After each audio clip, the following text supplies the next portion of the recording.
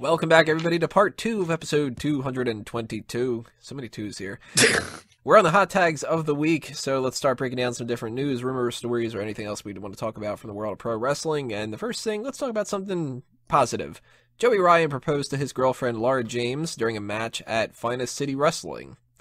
And I thought it was kind of cool. Just something, on the optimistic side of things for us to talk about real quick. We usually talk about, deaths and injuries and shit, but hey, somebody get a whole proposal thing in the middle of a match, and the funniest part about the whole thing, I thought, was he rolls her up for a win afterward, which is just kind of like, oh, I gotta win the match, But what do you guys think about this? Cool way to propose in his... I liked her banter at the end of it, where she's like, I'll split the win money with you, and he's like, well, I guess you did it on the ring.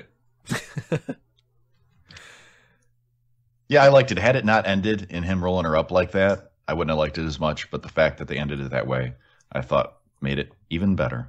It's a little awkward considering Joey Ryan's character he's running right now, where he's like a real sleazy dirtbag. I would not really see him settling down with a woman. Well, maybe she grabbed his junk, and she was the only one that was impervious to whatever the attacks would be. Oh, that would have been a good way to go about it.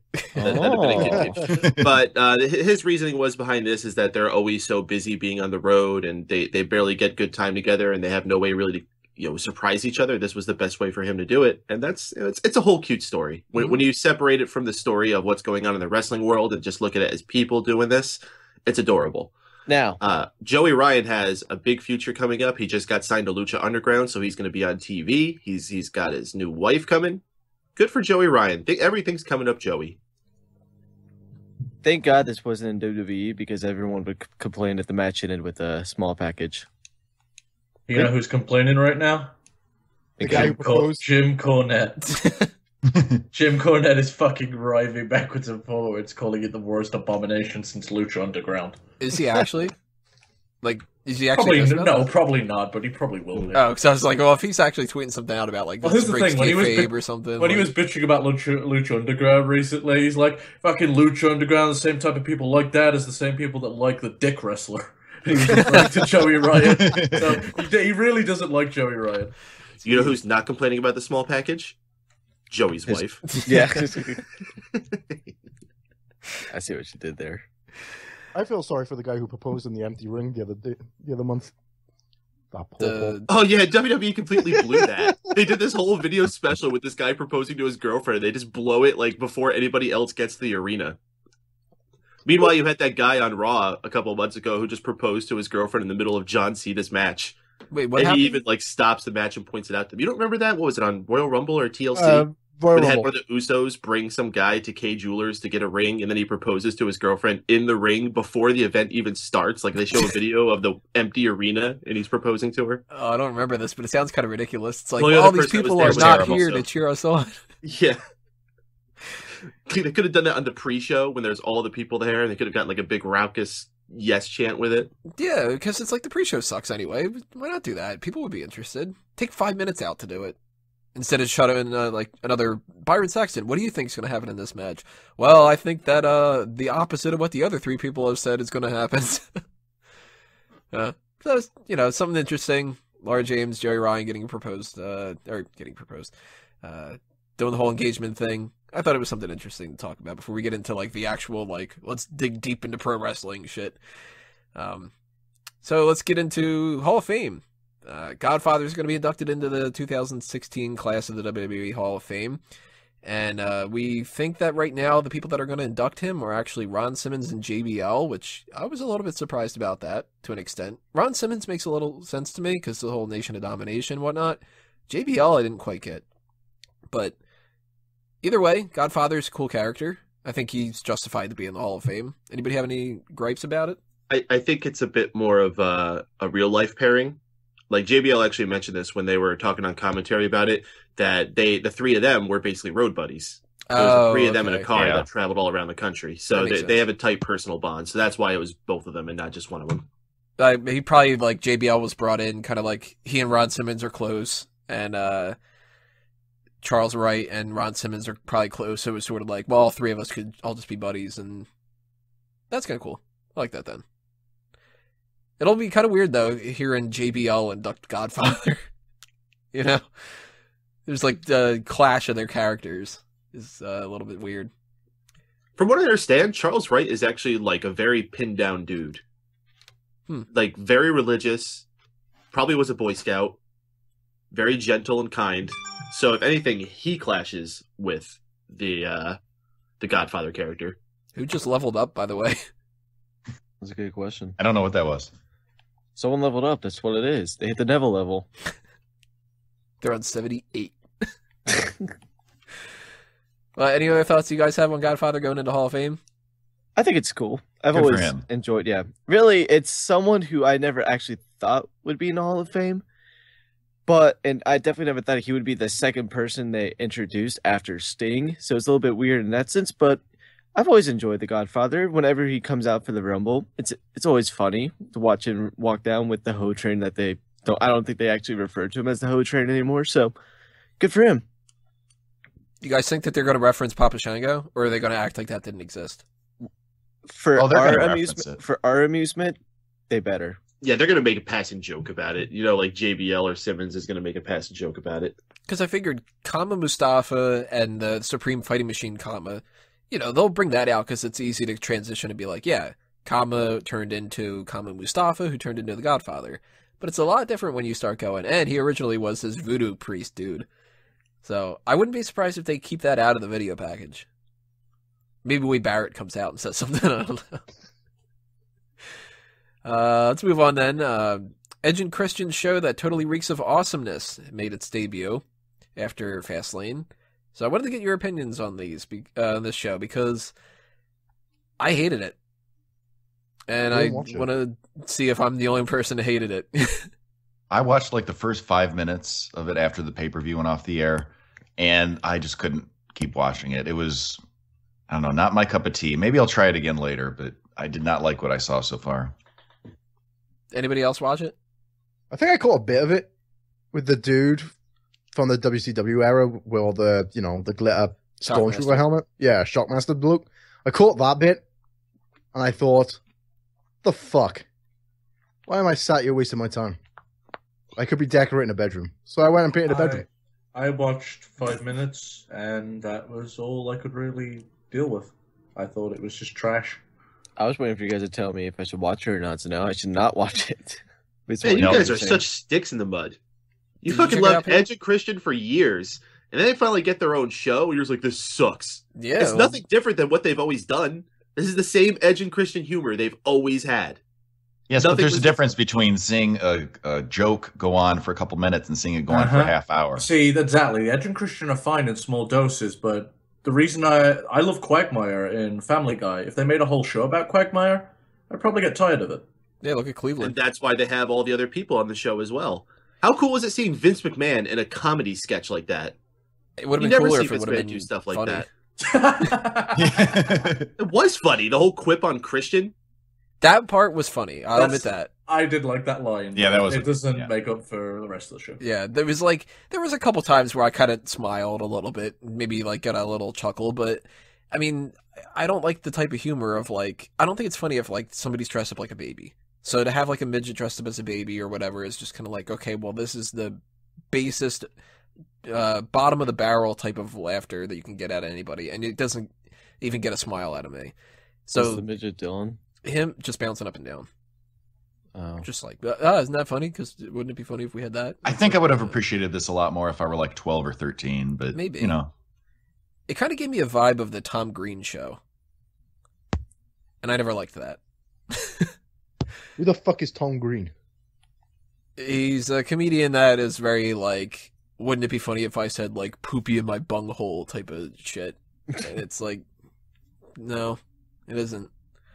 The slap me, spank a donkey and call me Bertha or whatever I think he says in the trailers for this, and it's just that's not funny. That's not funny at all, Edge. But they had some ideas where it was man, this could be funny. They had a little segment on this called EC Dubs, and it was them dubbing over footage of old ECW. And I was like, oh man, that's a great title for it, and it could end up being really good. And it ended up just kind of being a bad version of the bad lip reading or bad lip. What's it on YouTube? I think it's bad lip reading, right? I don't know. But that was just like another thing where it was like, damn, that could have been good. And they had a little game that they played in it where they would show a person and you'd had to say what their character was. And it was like Edge was on there, but the answer wasn't Edge. It was Sexton Hardcastle and whatever. And it was like, that could be kind of funny or whatever. So there's some potential to it. But I watched the entire thing and I was just like, no, you know what? I don't think I need to watch this. I would be better off watching Ride Along.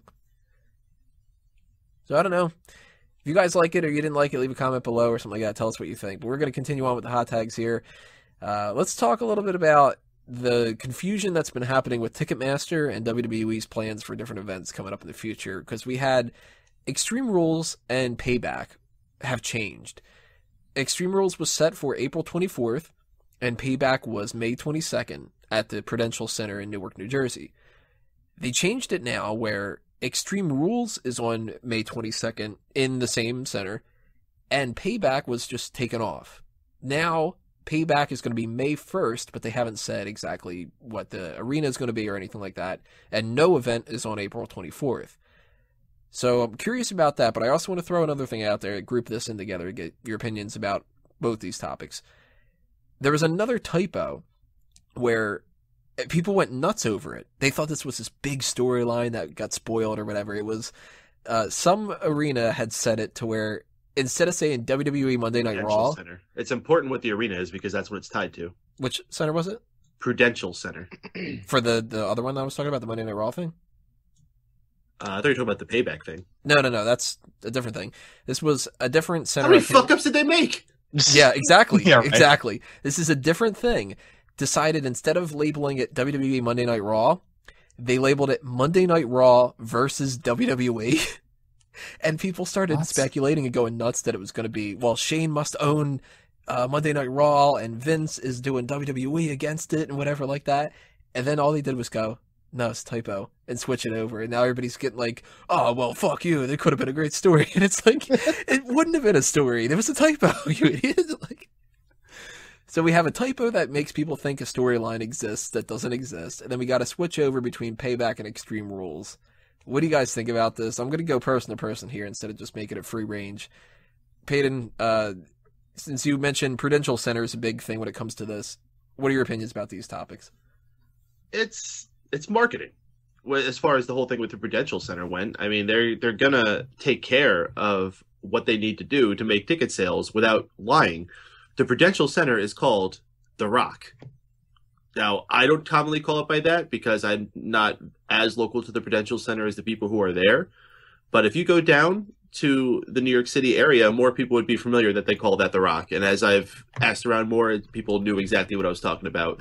And I think the problem is that me being the wrestling-minded person I am, if I hear someone say The Rock, I mean, you could be talking about the movie with Sean Connery. Right. And I'm thinking Dwayne Johnson. You could talk about the stone somewhere. Just, hey, look at that rock.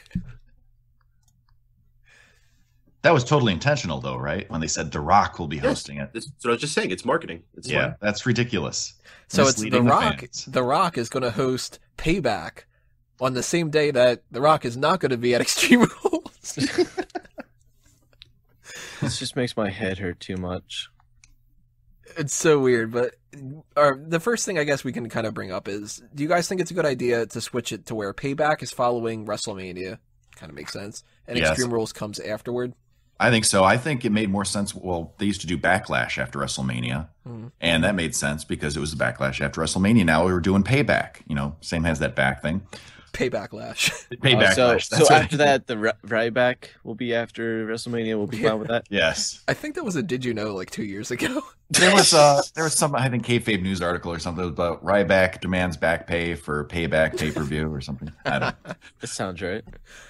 But no, I think it makes more sense as far as the titles go. I mean, I'm okay with that. And it gets a little bit more flexibility because when you've got WWE doing WrestleMania, and then a couple weeks later you've got Extreme Rules, a lot of the matches at WrestleMania might be the first time that they're meeting, and you want to just go right straight into the gimmick match. No, you want to build up a little bit more to it. So at Payback, you do the rematches, and maybe since Payback is going to be on May 1st and they haven't set the arena and all that yet, maybe that's going to be more of another WWE Network special instead of a pay-per-view. So it's a little bit of a downgrade, but maybe they can use that to not kill off all the WrestleMania feuds, where by the time Extreme Rules comes, holy shit, we've seen this a bunch of different times.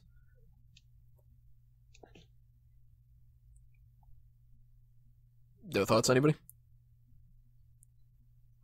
You said you were going person to person. No, I kind of just threw that one out there. Sorry about that. Well, then, Wego, what do you think about these? Kind of thinking about it, why would people want Shane McMahon to come back and lead an army against the WWE? Didn't that happen once and you all hated it? Just saying. And why is it Raw against WWE? I liked it too. I didn't think So it did was I. as bad. I think people just got butthurt because it didn't have the same star power they wanted. But as a feud, it was very, very good. But most people hated it, so I don't know why people are clamoring for it now. Drew, what do you think about these topics? It would be kind of cool to see something along those lines. It's already been done before, but really, I have no complaints. It's just, if it wasn't a typo, because, if it wasn't a typo, they would say it's a typo for the sake of covering up their original plans, but it's still an interesting thing going forward if that's actually what the plans are for a few months down the road. Any thoughts on the Payback Extreme Rules stuff? Well, see, it's not Ryback, so I really don't care as much, but I like it, I guess. Payback. I really don't want Extreme Rules. I feel like they should come up with a new name because Extreme Rules is really no different than TLC because they really have all the same matches for the most part. And speaking of, what's the point of having a Hell in a Cell pay-per-view if you're going to have Hell in a Cell at WrestleMania? Yeah, see, that's another thing. That's what I don't understand. And you just had Undertaker in a Hell in a Cell match a few months prior, so I don't know. I'm fine with everything, but really, Extreme Rules needs to go. And that's about it. Wasn't everyone complaining that Payback was a terrible name a few years ago? No. Yep. It makes sense, but it's still it's a little bland. I just felt like at some point people, not us, but just the internet complaining about it. But oh well. Well, I people like complain no matter what they name it. Yeah. Yeah. I guarantee you in a couple of weeks people are going to complain that Shane's back because that's just going to be the cool thing to do at that point. So Oh, no, I've I've already already heard seen people complaining. Oh, yeah, people are like raging over the fact that that's the Undertaker's opponent. Yeah, old guy taking up a spot for a young guy that could be wrestling the Undertaker. well, no one else is built for that though. I'm fine with Shane. Tell you what, if you want a young guy in that spot, then show me a young guy that can draw money. And doesn't get hurt. That's fucking Yeah, Shane. true. Shane Kevin makes. Owens, but that's it. Well, no, Kevin Owens got hurt last year. You can't say that. He didn't get hurt, did he? Yeah, he had a knee surgery at one point. It's very minor, but it was still a surgery. Are you sure? I think you made that up. No, I'm. No, I being think he 100% did get positive. hurt. It was he was champion, and it was in between tapings though, so it didn't mess up. I know he got continuity. hurt once because CJ Parker can't throw a fucking punch. No. I thought that was a Well, kick. That happened. No, but no, Jew is right. That happened, but it was luckily that it happened after they kind of like with Finn Balor, where it happened right after they did a bunch of NXT tapings. So he had like 3 weeks off. I think this was before he made his main roster debut, so he was probably okay with just that. Oh, okay. Well, Sean, what do you think about the Monday Night Raw versus WWE that we're not getting and the pay-per-view switches? The pay-per-view switches, I think, are a good idea because I hate Extreme Rules. I hate all the gimmick pay-per-views anyways, but Extreme Rules really takes the cake for me. Just fucking hate it. And the WWE versus Raw thing, I make typos all the time. This is we know. So, yeah. Yeah, but it's not your job to post things on the website. Yeah, No, that's true. but it is my job to do Premiere Pals, which is over on my YouTube. Oh, And is that your job now? I get paid. I got paid 25 cents. Yeah. Suck it, nerd. Well, Caitlin, you talked a little bit about it, but just to round it out, what do you think? Anything else you want to throw in when it comes to these? I mean, anytime there's any kind of little typo or anything out of the ordinary that people are expecting, the speculation runs rampant. So the whole Raw versus WWE, I think that was blown way out of proportion. I'm not expecting that. If it does happen, though, I mean, it's interesting. We'll see where it goes. People will be like, I called it. I called it. I mean, it wouldn't be the first time that they've spoiled things, upcoming storylines by accidentally promoting, people and matches that are coming up. So I don't know. We'll just see where it goes. The pay-per-views, any thoughts about that? I agree that Extreme Rules probably should be kind of written out. I don't know, it just kind of lost its luster. And, I feel the same way about TLC. I like the matches when they happen, semi-spontaneously, but when it's forced, I don't like it as much. And like I mentioned before about the Payback coming after WrestleMania, that makes more sense to me. I still maintain if Extreme Rules would go, TLC has to go at a time, and so does Hell in a Cell and Night of Champions. Because Extreme Rules to me makes a lot more sense than TLC. Especially because TLC is just Extreme Rules at least sounds like it could be a name and it's not just a match. And it's a label they also do the match, whereas Hell in a Cell and TLC are very obviously matches. Right. So do you guys feel the same way about Survivor Series? Now, Survivor Series, it makes sense the way that it is. Again, it's another name that can sound like a pay-per-view outside of being just a match. I also don't really think they're Survivor Series matches as much as they are just big tag team matches. I mean, at the end of the day, they still call it a 6-man tag. Or a 8-man tag or a 10-man tag, so they just call it the Survivor Series because there used to be a series of them. Well, if you're going to be a fucking lame ass about it, then you could just say, yeah, well, War Games is just a cage match. It is just a fucking cage match, and it's an overrated idea.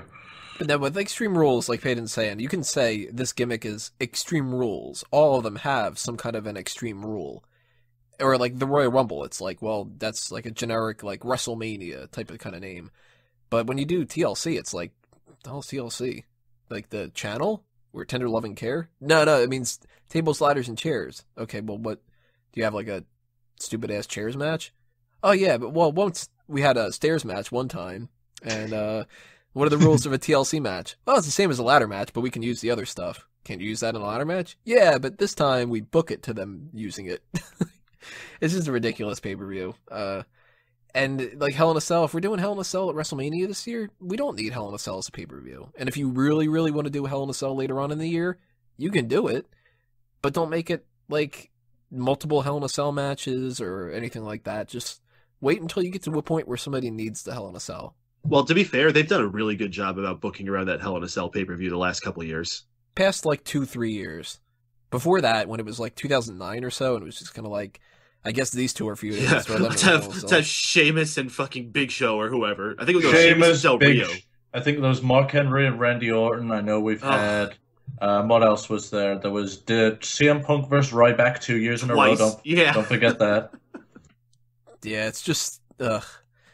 So yeah, if you get to a point where later on, maybe like, I was just throwing a random idea out there. Maybe either Roman Reigns or Dean Ambrose is heel towards the end of the year, and they've been feuding with each other. Those two can have a Hell in a Cell match, but you can put it on Survivor Series, or you can put it on Night of Champions or something like that. You know what I mean? You don't need the Hell in a Cell pay-per-view. And if you do, okay. If you don't, no big deal. I'm a big advocate that if they want to make Survivor Series have a gimmick now, make it the Elimination Chamber. It's perfect for the Survivor Series. It's all about surviving.